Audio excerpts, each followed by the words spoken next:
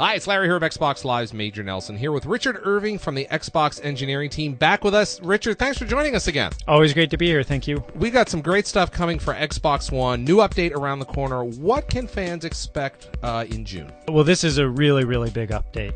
We've added support for external storage, being able to share your real name with people on your friends list, a bunch of important improvements to Smart Glass, and as we've already announced, this is the system update that enables you to access popular apps like Netflix and Hulu and Machinima without requiring you to have an Xbox Live Gold membership. Great stuff. Now let's go right back to the top. I want to talk about external storage. A lot of fans have been waiting for that. Tell us how it's going to work. Well, the basic compatibility requirement is you need a USB 3.0 compatible drive with 256 gigabytes or more available on it. Awesome. And then tell me a little bit more about how that works. Well, so you plug it into the console. We'll recognize that you've attached a compatible device. Ask if you want to format it.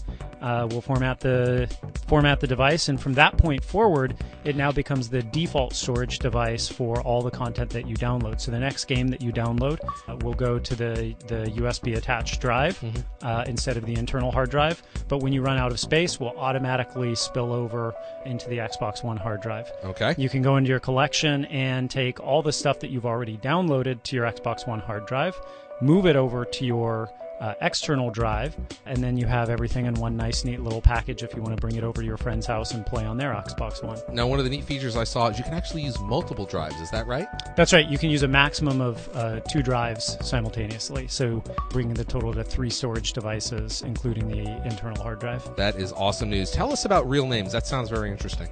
Well, real names is something that's important to us, and many people have asked for. You know, gamer tags are a fantastic thing to have when you're in a multiplayer game, but when you're out browsing your friends list, when you have 1,000 people that on your friends list that you are following, it can at times be a little confusing who's who. So the first time you launch the Friends app after the June update, we'll ask if you want to enable real name sharing. If you say you don't, then everyone will always know you by your gamer tag only. So in my case, Major Nelson. That's right. Okay. If you say that you do, we will then ask you for which of your friends do you want to enable real names for. And you can you can simply select all of your friends if you want, or you can select them individually one by one if that's your choice, if you want to have a little more control over who's seeing your real name. So people can see my real name, Larry Herb, either everybody, a few people, or nobody, and it's, again, my choice. That's right. And you can be very, very specific about who on your friends list can see your real name. So there's another really cool feature of real names where you can enable a further discovery through friends of friends by enabling your real name to be shared through friends of friends. And how does this work with followers? Well, so your followers will always know you by gamer tag unless you also add them as a friend. Ah, that makes sense. All right, so let's talk about Smart Glass. Some great new features coming. Give us some of the highlights. Well, there's actually a bunch of great new features in Smart Glass. There's a set of features that deepen your connection with your social network on Xbox Live. All right. When you start the Smart Glass app, you'll notice that the activity feed is now on the home screen.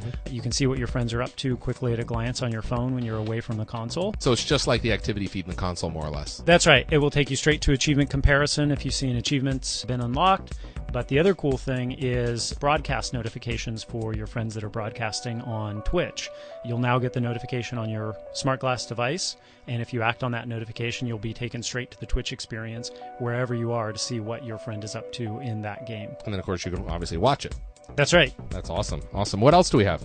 So there's another set of features that broaden its use as a companion to your console. So something as simple but as requested as pin reordering, so you can discreetly reorder the pins on your console using Smart Glass. So all the favorite things I have on my console over on the left-hand side, you can now go into Smart Glass and you'll be able to just dynamically rearrange them exactly the way you want, by color, alphabetically, any way I want. That's exactly right. Okay.